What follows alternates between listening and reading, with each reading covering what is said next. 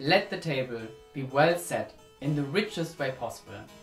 At one end, let there be a trionfo representing Pluto's palace. At the other end, Proserpina's palace. She should be coming out with a serpent at her feet. Pluto likewise, with his dog Cerberus and a trident in his hand. In the center of the table, a garden of sugar, its gates made of candied citrus, a fountain in the middle of good design with various figures set off by 2 mountains of green gelatin with wild beasts and hunters. Bartolomeo Stefani gives this advice in 1662 in The Art of Cooking Well, the perfect start to my little discourse on Marzipan architecture whilst making a cassata siciliana, an Italian recipe dating back to medieval Arab origins. Have you ever thought about the origins of this sweet substance of finely ground almonds and sugar that is marzipan, with eggs and a splash of orange flower or rose water as according to some Tudor recipes?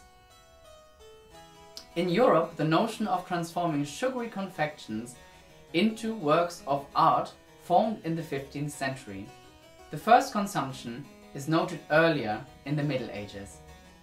11th century Caliph al-Zahir celebrated Islamic holy days with artworks from the sugar bakers, including 157 figures and 7 table-sized palaces. In 1412, Al-Ghazuli tells us of an entire mosque molded from sugar.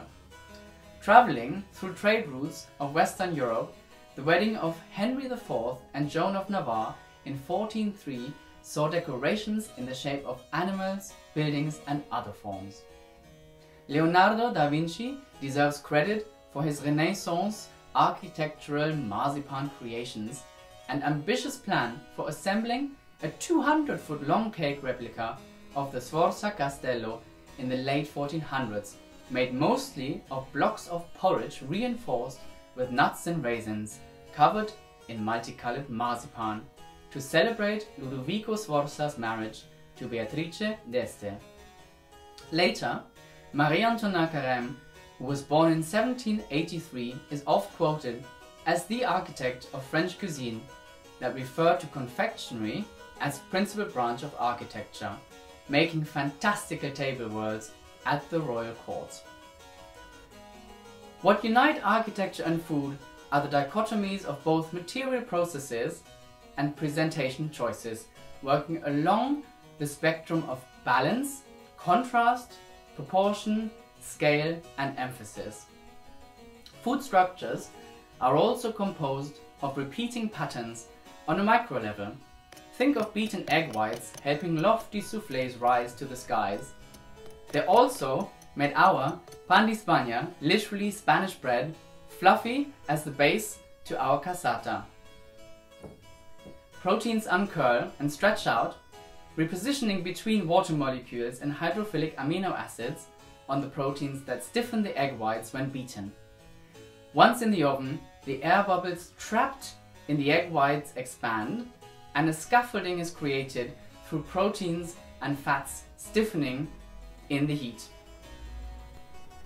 Materials used in food are as important as materials used in buildings, for them not to collapse or disintegrate, withstanding gravity when entered or until eaten. According to Leonardo, a good confectioner should have studied in architecture, I quote, "For without a true knowledge of weights and stresses, he cannot create confections which will stand on their own and not be liable to subsidence or even total collapse." End quote. Architects and chefs alike make conscious choices to showcase these materials or disguise them. Exposed steel beams are to the architect what a rich nut base of a cake is to the chef, showing from the edges of the cake, highlighting some of its essential building blocks.